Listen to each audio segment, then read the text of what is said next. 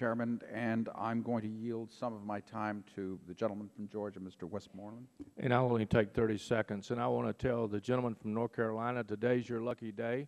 And I'd like to present this evidence to Ms. Warren and ask her if it would prevent this from happening. I sought out a loan, a second mortgage, to go into business. I paid, it was a 5-year prepayment penalty. I paid 6 points up front. I probably paid 4 or 5% more than the going rate to be able to get a second mortgage on my home to go into business.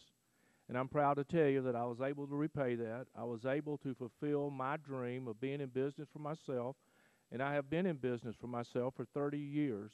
And what you're talking about today and what Mr. Miller is talking about today is preventing people from being able to fulfill the American dream when they know their self that they can do it.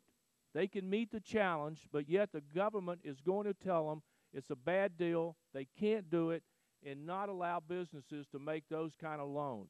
That's wrong. Thank you, and I yield back. Thank you, sir.